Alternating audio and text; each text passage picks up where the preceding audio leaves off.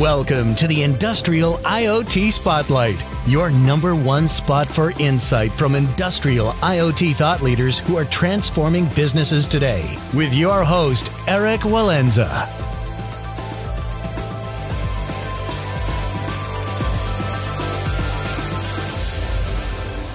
Welcome back to the Industrial IoT Spotlight Podcast. I'm your host, Eric Walenza, CEO of IoT One, and our guest today will be Bob Nunn, CEO of Everactive. Everactive produces data intelligence for the physical world based on wireless sensors that operate without batteries to deliver cloud-based analytics in situations not possible with battery-powered sensors.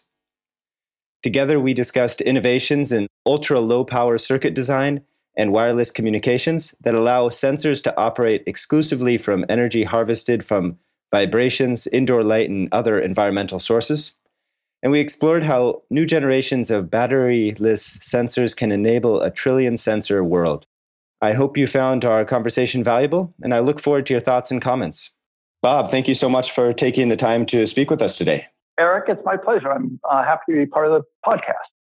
So, Bob, you've got actually a really fascinating history. So before we get into Everactive and your technology and your business, I'd like to learn a little bit more about you personally. Well, first off, the company name is Everactive. I'll just dive in on my history.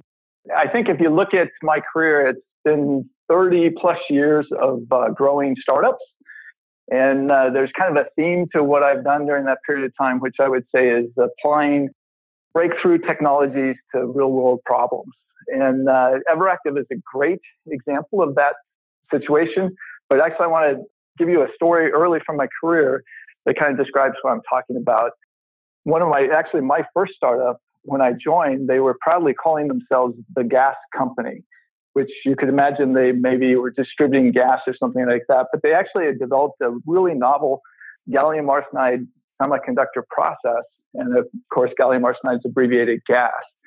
And the idea was that the market would just come to them because they had this novel technology. So from that very first startup, I realized that no one cares that we're the gas company. They care of what we can do with this gallium arsenide process technology that's important to them. And what we ultimately ended up with that company was making it a company that helped people serialize and deserialize data. This was back in the 80s and early 90s when we were first starting, when the internet was becoming a big deal. And this idea of being able to move data very quickly was just starting to grow. So we really became a data transport company. It had nothing to do with the material except the properties that the gallium arsenide material offered to the components that we put out. But that's a good example of where a technology may start as a great idea and the entrepreneurs think, oh, wow, I've got something really interesting, but it really doesn't matter until you find a real world problem and you apply the benefits of that technology to that problem. Yeah. And I want to get into a little bit later in our conversation some of the problems that you're focusing on at Everactive, because you've identified some very specific use cases, whereas a lot of companies, in particular a lot of startups that I look at, often have very generic domains that they're addressing. But I can see that you've maybe brought those learnings forward and really highlighted the use cases that make sense. But let's get into that a little bit later. Maybe you can first brief us on the story behind Everactive, because this is a technology that I think actually many people, maybe people listening, are not aware actually exists in the world today. Yeah, it's fascinating. And actually, I think of Everactive as a collection of breakthrough technologies. So it's actually a number of technologies coming together with a very specific purpose to remove batteries out of the electronics devices, in particular the IoT devices that we're starting to use more and more of. And actually, my favorite story about the company was actually started by two professors, one at the University of Michigan and the other at the University of Virginia. But their history together goes back to graduate school at MIT, where they both were studying low-power electronics.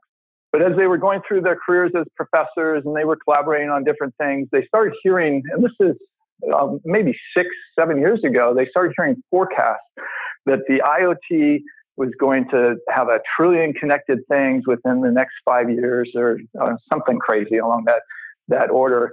And they just simply did the math. And they said, battery life, where it is today, if we assume that it increases dramatically. Let's say we can get 10-year battery life on average for all devices.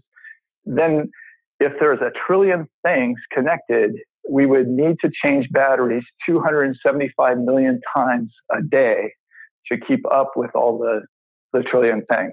And they said, you know what, the IoT is not going to take off until someone figures out how to remove the battery. And that was really the genesis for them wanting to start a company, was let's take what we've done in low power electronics and let's go apply it to this, what we see as the thing that's going to hold back the Internet of Things, and really focus on what's it going to take to remove the battery from the devices completely.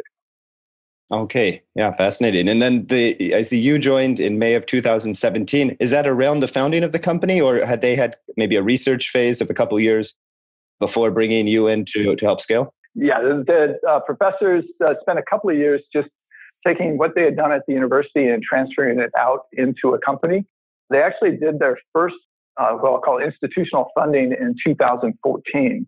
So that's 5 years ago now. And they started to build a team at that point, but just a few people early on. And like you said, it was really technology development, proving out their ideas. They set a goal. Simply put, they wanted to create a semiconductor device that had all the components needed to support an IoT sensor that was 1/1000th the power of traditional semiconductor technology. So it was this crazy goal that they started the company with, 1/1000th the power. And that first few years was really around proving that they could do that, that the innovations that they had developed both as graduate students and then further as professors could lead to that kind of breakthrough device. And so when I joined 2 years ago, they had proven the technology, and this says a little bit about me as well. The technology was already proven, and they had actually honed in on the industrial market as the first place to apply the technology. But they hadn't really developed a product yet, and they haven't really developed a business model. They just had a concept that in the industrial market, people are already using wired or battery-powered IoT devices, so they don't have to teach people that it's important.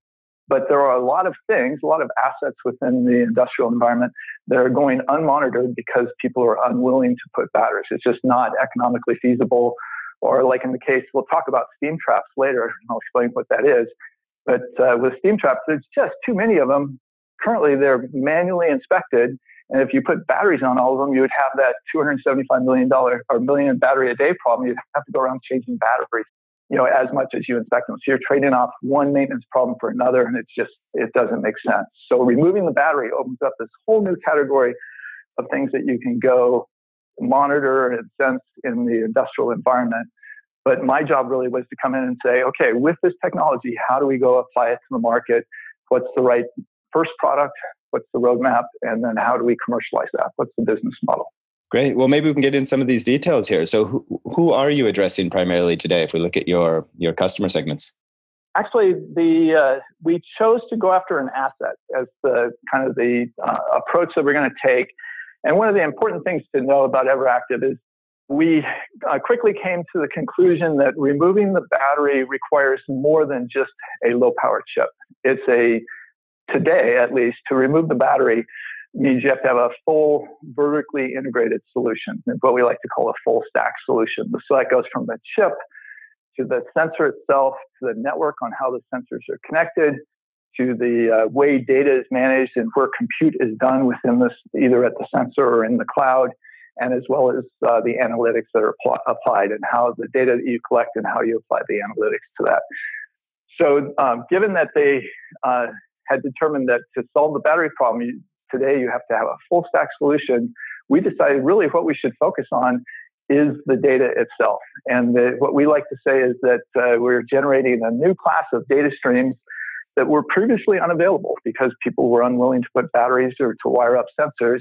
And that the real key is for us to create actionable insights from that, from those physical world data streams that are valuable to the customers.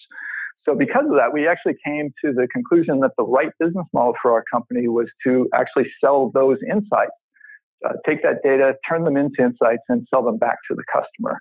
And so we picked one asset. In this case, the first asset that we decided to go after was steam traps. And we decided to apply that full stack solution to that problem and go to a number of customers across industries and say, hey, let's go address your steam trap issue. So examples of industries that we're already involved in today include food and beverage, consumer products, pulp and paper, pharmaceuticals, chemical, oil and gas, as well as what we like to call district energy, but it's really the heating and cooling using steam in those applications as well. Okay, interesting. And does that mean that you then have an OpEx pricing model? So is this that they'd pay for a monthly or an annual fee based on the insights that you're providing, and that you would then deploy the sensors and own the asset? Or how does this model look like? The most important thing about working with the industrial customers is that they do want to own the assets. In most cases, if it's in their factory, they want to own it. And they definitely want to own their data. So there's no question about whose data it is. So that's one of the important things. You just have to start with the assumption that it's the customer's data. And if you're going to put an asset in their factory, it's going to be theirs, whether you charge them for it or not. So we started with that premise and we said, okay, let's do annual subscriptions. So the assets that we're attaching to have been there for decades in most cases. And so the idea is if we can go in for the first year, provide the equipment as part of the service in year one, demonstrate value, then there will be a number of years of follow-on revenue stream for us from that engagement. So it is what we like to call insights as a service, sold on an annual subscription. And that's, we have today, we've only been in the market a little less than a year, about 9 months. And we have, 15 customers or so today that have signed up for that model. Great. So you began generating revenue around a year ago. Are you able to share any data either around your revenue, your growth, adoption? I mean, I guess 15 customers, you're early enough that it's probably still a little bit hard to see what the long-term trend is, but anything that publicly you're able to share around your growth since January? Actually, so I can share that our original goal was we would have 10 customers by the end of the year. So that was kind of one of the things about the industrial market is the pace of adoption and the risk-averse nature of the customers has to be considered. And so you have to go into the market knowing it's going to take patience and perseverance to really demonstrate your value, first get in the door and then demonstrate your value before they really start to scale. And those patience is not something you normally associate with startups, in particular with startup investors. But it really is a requirement in going after the industrial market. Big payoff if you have the patience and perseverance to make it through and build the relationships with the customer, but it does take time. So our model was based on that. It's like, let's go find a few great customers, go build relationships with those, and then we can sell them more of the steam trap monitoring systems either within the same factory, or in most cases, these Fortune 100 companies have multiple factories that do similar type things. So we can move from one factory to another. And then more importantly is our plan is to continue to innovate and generate new products going after new assets. And then we start adding new assets within the same factory. So we actually expand across multiple vectors with these great customers. So the original plan was 10 customers. We're about 15 now. Hopefully, we'll double our initial projection for the year. Most of the deployments are small. We have just within the last 30 days deployed at can't say the customer's name, but I can say that it's a pet food factory. And it's the first time that we've deployed steam trap monitors across the entire factory. And that's really our goal is pervasive sensing. You don't just do a few of the high value assets. You do all the assets. And we really have tried to create a pricing model that is compelling to say, yeah, it makes sense. If I'm going to do this for one, I'm going to do it for all. And so we were really proud of that one, that it was our first full factory deployment. Otherwise, what we're finding is most people are deploying a few hundred sensors, trying them out for a while, and then again, building this relationship and trust, making sure we don't break anything or that we don't mistakes are very expensive in these manufacturing plants. So make sure that there's nothing that goes wrong before they start to expand out and deploy more. Okay, but that last you said it was a pet food factory. That's interesting, because I suppose with steam traps, it sounds like that's a use case where current sensors are not a very viable solution, and so the solution are people, and so you're let's say providing a fairly radical solution for that particular use case. If you're addressing a whole factory, I suppose now you're competing kind of head on head with more traditional, either wired or battery powered sensors. I know you're still quite early in the process here, but can you point to any ROI if you're comparing a batteryless to a batteried or a wired sensor? And then what would be the components there? Because I suppose the cost of the battery itself is probably not critical. It's more the labor associated with changing the battery. Maybe that would be the critical factor here. And actually, it's both. So the biggest competition for us is the old way of doing things, the way it's always been done, which is mostly manual. I'd say 98, 99% of all steam traps are monitored manually. So on some cadence, in survey cadence of like once a year, once every 2 years. There are automated battery-powered steam trap monitors available in the market today, and they have been for some time. So it's not a new concept that it would be great if we could monitor these in an automated fashion. The issue comes in that there are so many of them. You have this battery problem that you're not willing to trade off putting so many batteries that you still have to send out a maintenance guy to change batteries on a regular cadence, the same way you had to do to just go inspect them. So that's probably the biggest thing we run into, is that there's no way I'm going to put a refinery can have tens of thousands. So I'm not going to put 20,000 batteries out in my refinery and then have to send guys out going to change batteries, either proactively. It's like the smoke detectors in our house. There's only a small handful of them, but when they start beeping, it drives us crazy, and we have to go find a ladder and go change them. Or we can be very proactive and start changing our batteries every 6 months or a year. So that's what the factory managers look at when they look at battery-powered sensors, is that there's a maintenance schedule that goes along with that. But to give you some economics on current solutions out there. So again, we are selling as a service and the hardware is included. So the upfront cost to the customer is really the cost to install the sensors themselves, which of course we are working diligently to make as low as possible, make it as easy as possible to deploy the solution. With some of the battery-powered solutions that are out there, there are hundreds, if not $1,000 in capital costs up front to buy the sensor. And then the batteries, because in many cases they're going into very difficult environments, some case hazardous locations where batteries as an explosive element have to be contained, and there's very elaborate enclosures that go with them. The batteries in some cases are $200-$300 a piece, and with battery lives in the order of a couple of years, 2 to 3 years.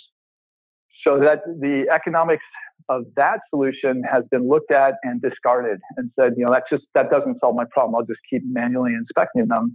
But when we come in with this new business model with a compelling annual subscription fee, saying, hey, we'll monitor all your steam traps, and you will be able to, we can make a very compelling ROI case. I can give you an example of that from one of our customers.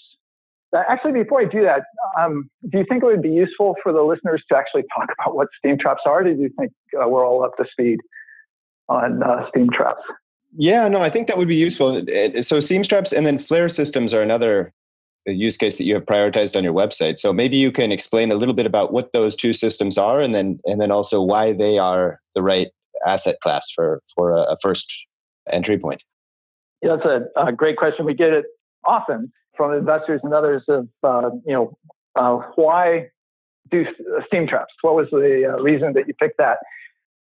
I do think it's a great example of how removing the battery unlocks customer value. So, just as we talked about, you're not trading off one maintenance problem for another. You don't have this ongoing battery cost. You really are able to address a known operating efficiency, and then something that's been standard operating procedure for decades. So it's kind of a radical new approach to a really old long-term problem.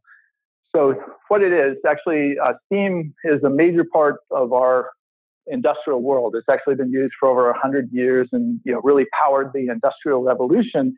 But even today, there's the Department of Energy reports that 30% of the total energy used in industrial applications is used in generating steam. So it's still a big part of what we use in today's industrial world. We use a centralized boiler system and then distribute the steam in pipes. And one of the problems that was discovered decades ago is that as the steam is used or cools, you get condensate in the lines, and that can make the steam system less efficient.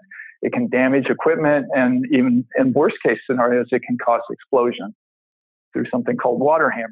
So many, many years ago, they developed a valve to remove the condensation out of the steam distribution system. So instead of calling it a steam or a condensate relief valve, they called it a steam trap, but that's simply what it does. The problem with steam traps is that they are in a toxic environment and they're a mechanical device of some sort. There are different types of steam traps, but generally there is lots of data to show that steam traps fail on a regular cadence, about once every 5 years or so, or about 20%. I think another DOE figure is 20% of all steam traps fail each year. They can either fail in a state where they're open and called blow-through, where the steam trap is effectively doing its job. It's removing the condensate from the steam lines. It's like having your air conditioner on with the windows open. You're just wasting energy through this open window.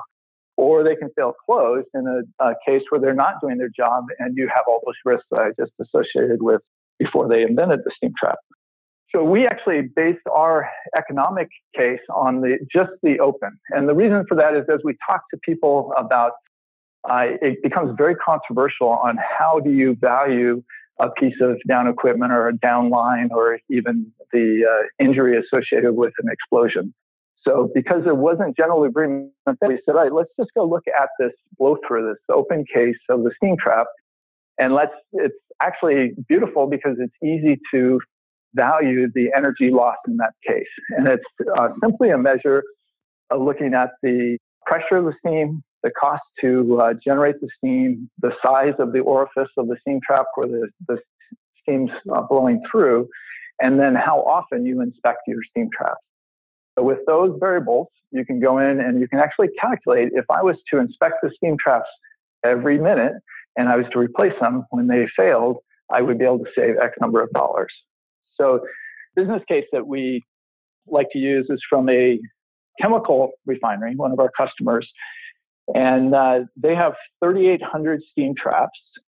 And they, using their own calculation, using their own numbers for the cost of steam and the pressure and so forth, they calculated that they would save about $5 million a year if they addressed steam trap failures, blow-through failures immediately. We created a business model that actually provides them a payback in less than 6 months. So they go in, can pay for the first annual subscription and all the installation costs within 6 months from those savings, and a 3x ROI over a 5-year period. So it's really a compelling economic case, and that's why we've gotten so much attention from such great customers. Okay, very interesting. And it sounds like the status quo was checking them once or twice per year. What did you arrive at as a reasonable cadence? Are you able with your technology?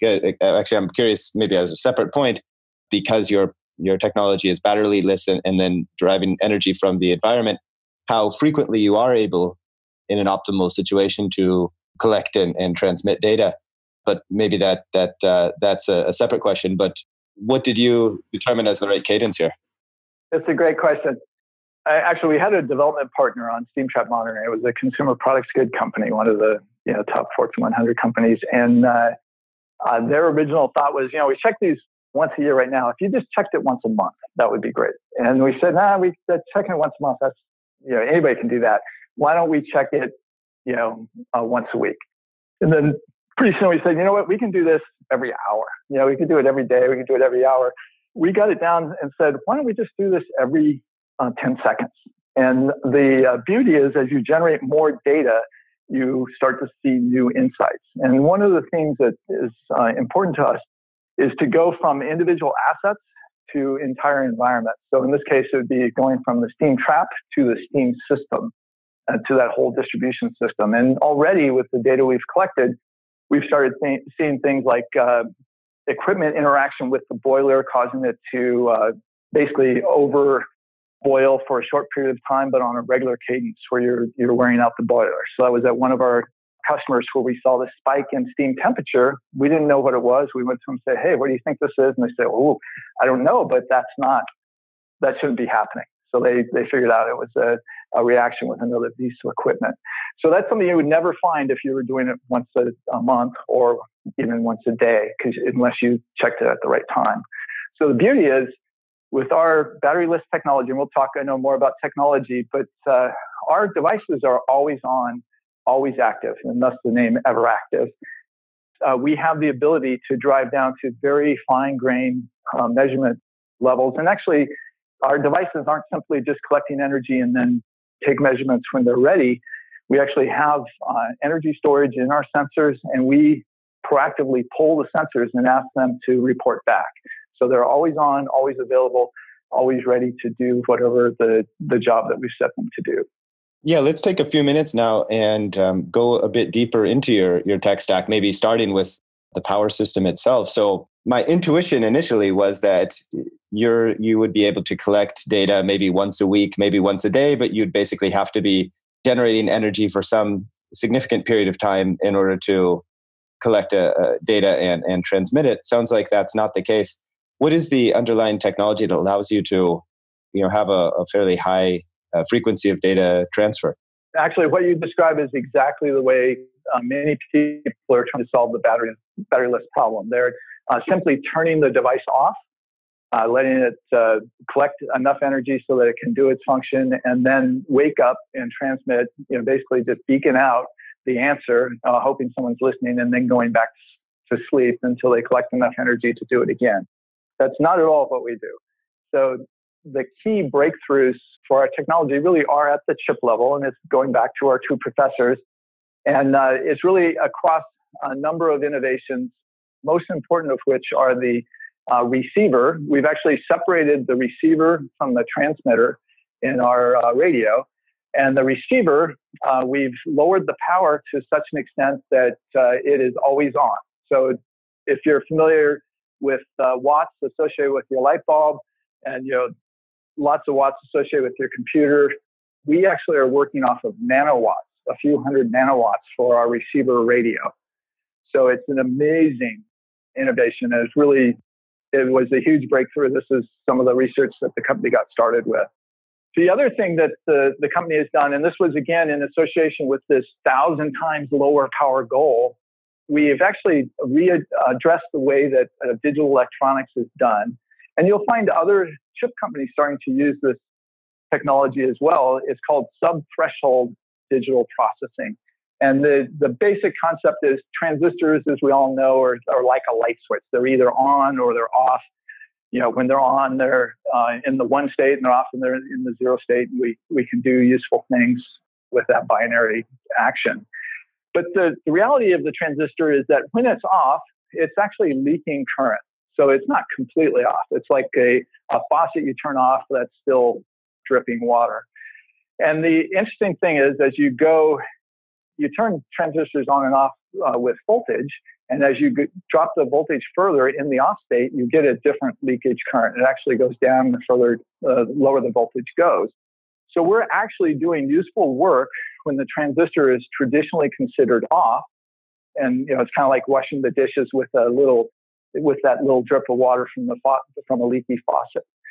And that sub-threshold digital design technology we use both for our processing elements as well as for another key element, which is how we interface to the energy harvesting unit, whatever that is, and then how we store that energy and have it available when the device is called upon to do something useful.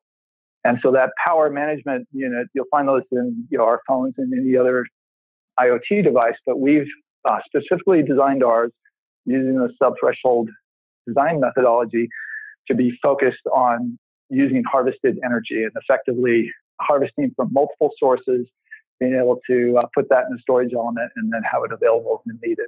So those are kind of three of the key innovations. Of course, putting it all together on one chip is a big thing. As you know from any chip company you talk to, the integration, what they call the system on a chip, is a big part of the design. So you can have low power components, but you won't end up with a low power chip unless you put a lot of thought into how to do that. So it's really that the low power receiver, the sub-threshold voltage, the energy harvesting PMU, and the what we call the Encore, a term we stole from Intel, on how everything gets put together that really makes up. And we did hit that goal of 1,000 times lower power than traditional chips that are up in the world today. Okay. And then the energy that you're harvesting, you mentioned that it can come from different sources.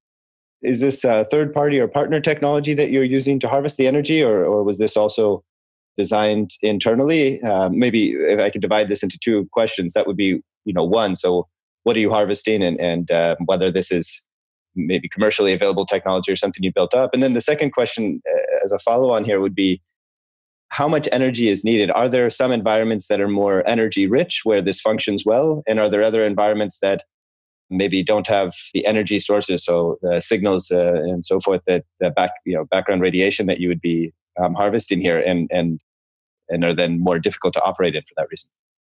There are lots of energy sources available, but there's really four main ones that we can draw from. And they have one characteristic in common, with the exception of sunlight, which is very different. But once you come indoors, we look at indoor light, thermal differentials. So like in our case of the steam trap monitor, the difference between the pipe that's carrying the steam and the air around it. You can also look at vibration as an energy source, and then RF signals as an energy source. So those are kind of the four biggies today. People are working on some really new, interesting things as well. The one characteristic they all have in common is very small amounts of energy.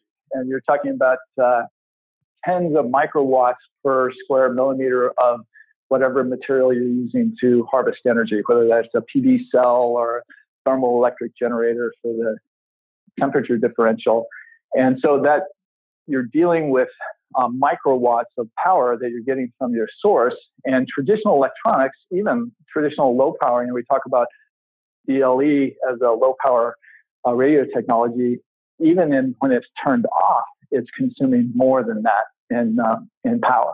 So, once you turn it on, it's milliwatts of power. So, 1,000 times more power. So the small amounts of energy that you get from indoor sources, that's been around for a long time. So there's nothing novel that we've done there except look for and partner with the best companies. And there is a lot of neat innovation going on in the harvesting space, and we are working with them, but still we're dealing with extremely small amounts of energy. Unlike once you go outdoors and you get the energy from the sun, for us, that's a massive amount of energy. It's the outdoor light is a much better source of energy than anything that you can get indoors. So, and actually it brings up a good point that we have developed the electronics for managing those energy harvesters. We also manage all the sensors. So we do not do our own harvesters or our own sensors. That's not part of the innovation of the company. But we do bring that all together, and we do work closely with those vendors to make sure that they are, the interfaces are low power, and that, they are the same way we're obsessed and our passion is about removing battery from the sensor, that they work with us to take out the big power consumers out of their product as well. So we have basically EverActive certified set of energy harvesters and certified sensors that we work with, and we continue to look for new vendors and new breakthroughs in those fields. Yeah, well, I'm sure the energy harvesting companies are happy to see you enter the market, because otherwise they have a technology that doesn't by itself provide the solution, right? Exactly. They have a component, but they have a lot of devices that are off 99% of the time. So that's the key here is that because of that low power receiver, our device is always listening, always active. And so even with the small amount of energy that we get from indoor sources, and actually I should mention, the bigger the temperature differential, the easier it is to harvest energy. So the steam pipe is a ton of energy for us. So we actually, for our second generation platform. You mentioned Flare Systems, and that's it's a derivative product off of the same platform that we're doing the Steam product. But we've actually developed a new generation, a new chip, new capabilities that we'll be releasing the first part of next year. And in that platform, you can actually run off the heat of your thumb. So you can put your thumb on a thermoelectric generator and generate enough temperature differential for us to power up the device. So that's part of what we're doing. I'm curious about the building or the infrastructure use case, because I've talked to a number of companies that are somehow interested in embedding sensors in infrastructure, whether that's a building, a bridge, or road, to determine the state of that infrastructure and when it might need to be repaired or whether it's damaged. And there, I suppose you have, maybe in a bridge, you do have some significant amount of vibration. In a building, probably less so. You probably have some energy constraints there. And also we haven't really talked about the transceiver yet and the receiver and how far you're able to broadcast. But I assume that in some situations, that can also be a constraint on the use cases. I'll get to the construction and infrastructure comment in a second, or a question.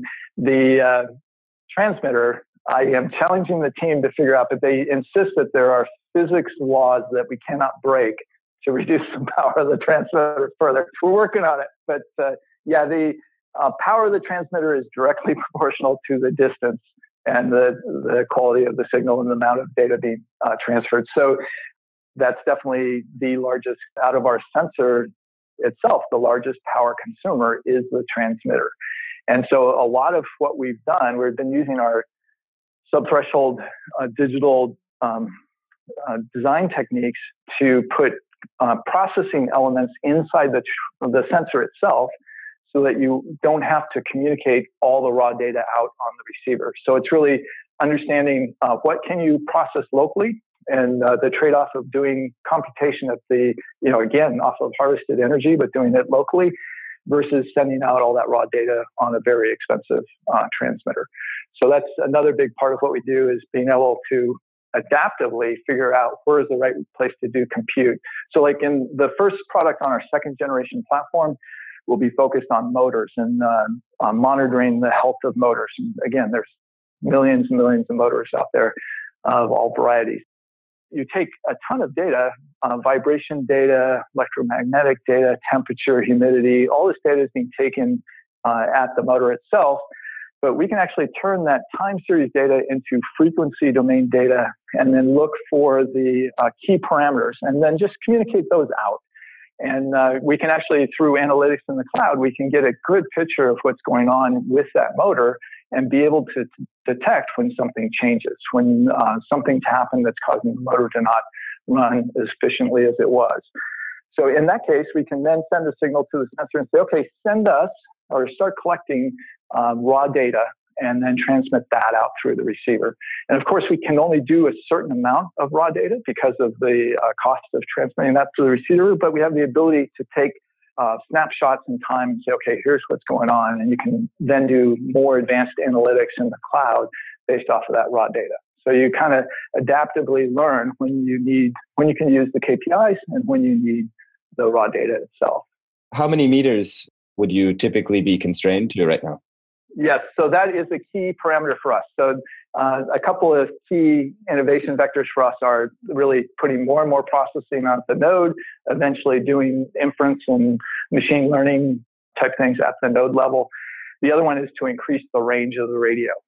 And the key thing, you hear people talk about radio ranges, and there's actually different, like all things. You can talk about what happens in free space where there's no obstacles and life is good, or you can talk about the application itself. So in our case, we're talking about steam jungles of pipes and brick walls and all sorts of obstacles.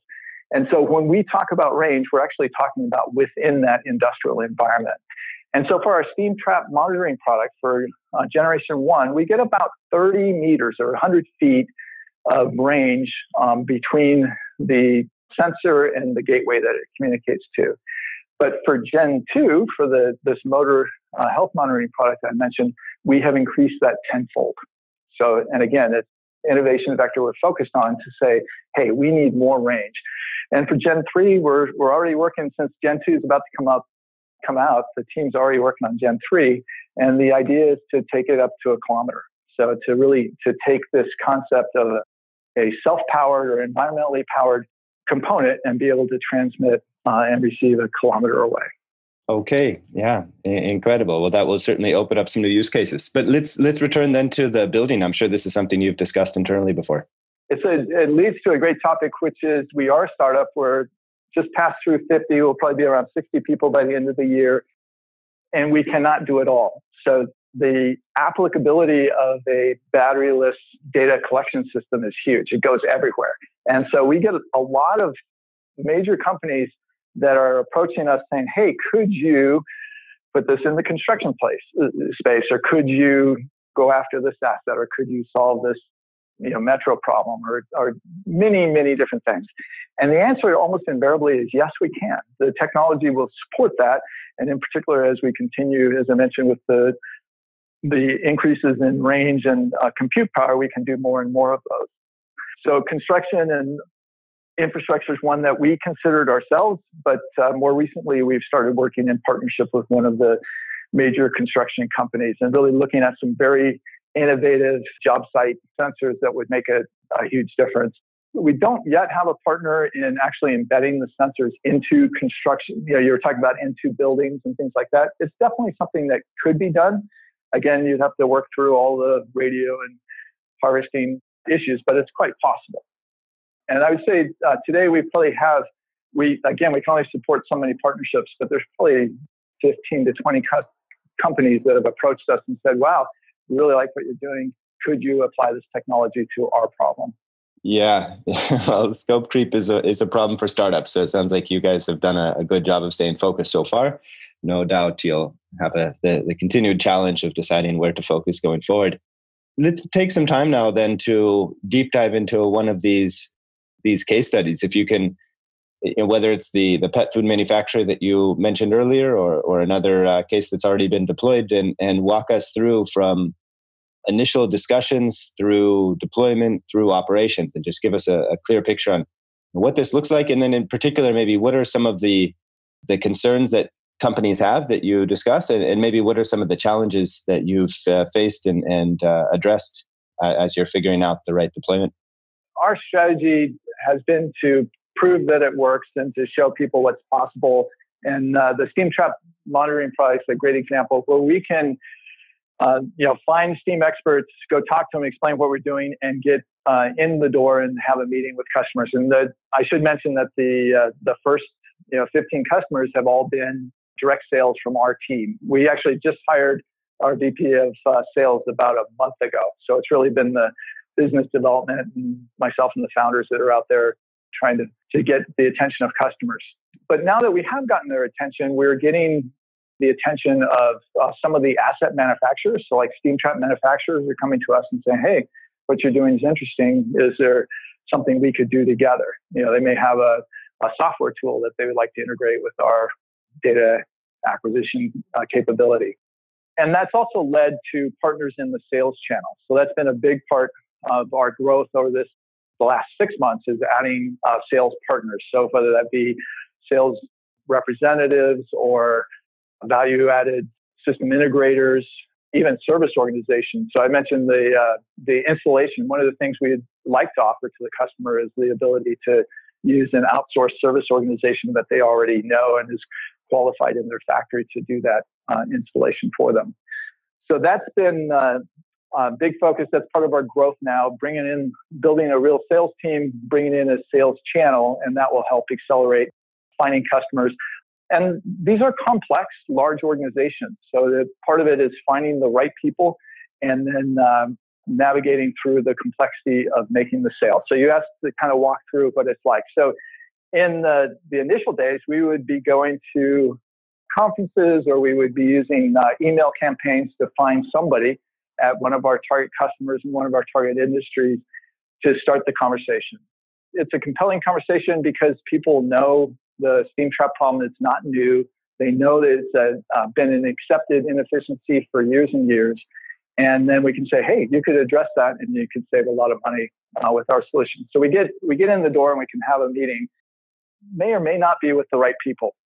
Most times not. And it's something where you go, okay, who in the organization are the right people for us to talk to. And invariably, for a solution of this type, you really need to talk to the people in the facility. So a lot of times that's the maintenance director or even the facility manager. And a lot of times the business unit executives themselves will get involved because they are where the cost savings, the cost of steam in terms of going into making their product and the benefit of saving that really hits their P&L. So there's complexity just in the sales process just because they're large, complex organizations. So we navigate through that. We get to the right people and they say, okay, great, let's try it out. A lot of times try it out is, I want to do a pilot. And I think there's been a lot of talk in the startup world about pilots being the death of startups. There's actually some clever terminology people have created to say, death by pilot. We try to avoid that, and we actually say, let's go do a full deployment, even if it's a limited size. Let's go do a full deployment. Let's sign up for a year, and let's start collecting data. And that's probably our biggest sales tool, is that once we start collecting the data and we start showing the savings, so our user interface actually will show how many steam traps are in blow through, how much money you're wasting every day by not fixing them, how much money you save by fixing them. It really is a compelling business case to say, you are getting value from the solution. So that process is normally we've probably as short as 3 months, but up to 6 or 9 months of going through, getting to know the solution, getting to feel comfortable with it before we start talking about, all right, let's add more. Let's go do the entire plant, like we talked about with the pet food factory. Or in some cases now, we just announced a funding round recently. And we were fortunate to have one of our customers in that round. So Colgate-Palmolive was quoted for us. And so this is one of the few customers I can talk about at this point. But they were already in talks from the first plant being able to start to talk about, let's look at other plants throughout their manufacturing infrastructure, plants that do similar to continuous manufacturing operations. So that's probably the biggest part, and that's what we're focused on today is, okay, we've got a great set of customers across a broad scope of industries, and we need to go build that relationship, go get further deployments, and then start telling them about, Flare System, we skipped over that, but we should come back and talk about what that product is about. But all the people that have steam traps also have motors. And so in every case, and it's a really hot topic today in terms of there are a number of companies that are doing battery-powered motor or machine health monitoring solutions, and we're the only one coming out and saying, hey, we can do this maintenance-free. We could put a sensor in place that will last for decades without ever having to send a maintenance guy to take care of it. Well, that's going to be a huge use case. Quick follow-up question just before we go on. The deployment, are we talking a 1 day, something that's your team is able to handle internally, or is this a larger effort that requires a system integrator to get involved? No, it's actually the initial deployments was handled by our team, and we have a master pipe fitter steam trap guy on our staff, and he's been able to lead deployments. More recently, we've been training customers to do that. And we, as I mentioned, we're starting to build out the service organizations, and we're training them to do that as well. So that's ultimately, we're not going to scale to be a service organization to install the solution for the customer. We really need to enable others. And it really is, the goal is to make the sensor itself, you're able to install it without tools within less than 5 minutes. I think the record for one of our customers is they installed it in about 90 seconds. And then we're automated the ability to pair and provision the sensor, kind of like what you do in your home network when you add a security device or an IoT device there, where it's really easy to go through a set of online steps and then boom, the sensor's up and running. So we really have focused on trying to make that as quick and easy process as possible. Yeah, I mean, machine condition monitoring, this is obviously a huge use case with really a very diverse range of applications. But then what is this, Flare system monitoring? System monitor, yeah. That's again a more specific one. How did you arrive at that as maybe your second of the more focused use cases that you're prioritizing? I mentioned that there's a generation of technology difference between the steam and the machine product for us. But within the first generation, we have had a number of customers request specific products. So it's like, could we put the same product on our heat exchanger? Could we put it on this heating coil or different things? The one that appealed to us, and again, you mentioned it, the focus is key. So you can only do so many things in a startup in parallel. And the one that caught our attention was really in the oil and gas space, this concept of in a refinery, you have flare stacks, and when they go off, that's a failure. Something went wrong. And you would really like to avoid that completely. And the way you do that, either to avoid it or to be able to rectify it, is you need to know where that overpressure within your complicated refinery, where that overpressure event came from. And it was described to us by one of our customers that we were talking to about steam traps, who said, the problem is if I have a flare event, I send everyone out to go find what happened, where's this coming from. I really need an automated way to help direct that investigation. And so we actually came up with the concept of really putting out a large array of sensors on pressure relief valves that can tell you specifically where the pressure buildups are coming from. And so it's a pretty simple extension of what we've been doing with steam trap. Again, looking at a valve and measuring temperature differentials, but applied to a whole new problem. And in this case, it's a system-wide event. It doesn't do any good just to have it on one pressure relief valve. You really need to look at all the headers within the steam system and be able to detect. And in some cases, be able to detect when the pressure is building, so that you can take action either in your recovery system or be able to send people out and go take action before you have a flare event. And so that product's really focused specifically at the large oil and gas and chemical refinery space where they have flare stacks. And part of the idea behind that product is that it is a higher value solution than just talking about the asset that is the steam trap. And the fun part is that as you go do these flare system solutions, there are thousands of steam traps sitting around. It's like, okay, well, since we're here, why don't we hook these up? And then you can save money there too. I see that you've raised Series C recently, so congratulations. I suppose this is going to be the round that really funds launch of the business and the scale.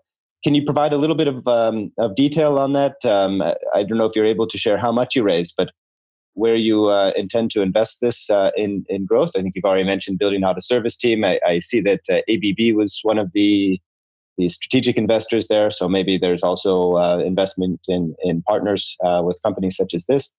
Where is your priority going to be over the next 2 years? Is it more around building new product, scaling up sales team, entering new geographic regions? Where do you see this fund being? I am happy to share with you. We raised $30 million in this last round.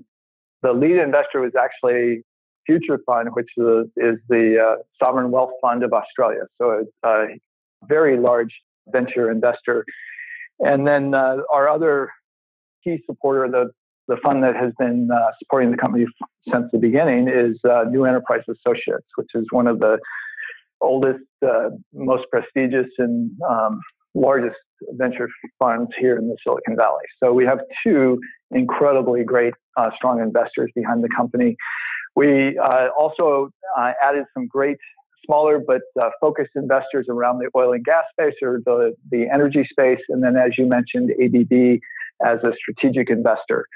And so without giving away too much, but we were talking about partnerships and motors, and obviously ABB would fall into the category of someone that would be great to partner with around motor monitoring technology. What do we do with the money?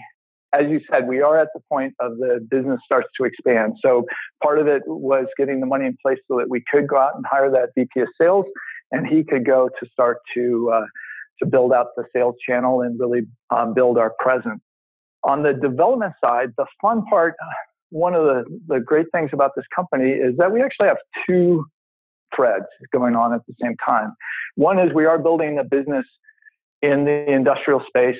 We have plans for new products. The motor health monitor is the first of what I anticipate to be multiple products based on that Gen 2 platform, hopefully 2 or 3 more in 2020 coming out based on that platform. So really having the ability to do some very interesting things, gas sensing, some acoustic solutions, different really compelling new sensors based off of that.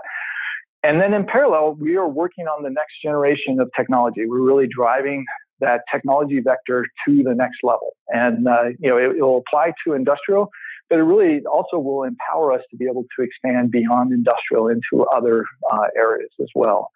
And some of the really interesting things there would be around camera technology or locationing, things like that traditionally wouldn't think of to be able to do in a batteryless manner.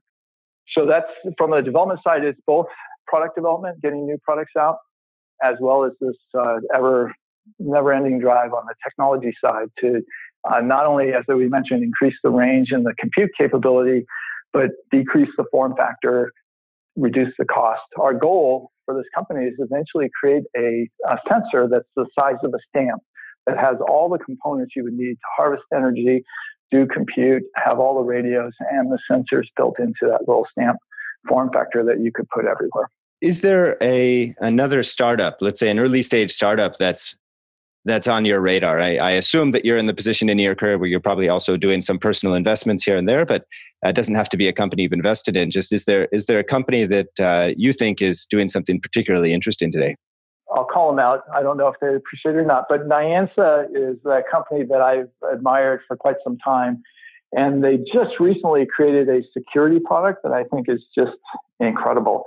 So they started out as kind of a network management platform, operations management, applications efficiency or improvement, but it included the entire network. And it went out and looked at the Wi-Fi and all the devices associated, all the point devices associated with that network, not just looking at the core network itself. So with that as a basis, they've actually created an IoT security platform that I haven't talked to them in a while, but I imagine that's got to be just a rocket ship for them. That's where they can go using, similar to Google's web crawler. They have a crawler that goes out and figures out what's on your network, what are all the different IoT devices out there.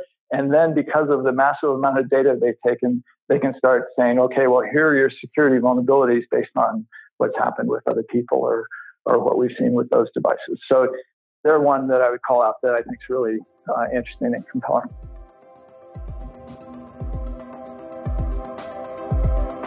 Thanks for tuning in to another edition of the Industrial IoT Spotlight.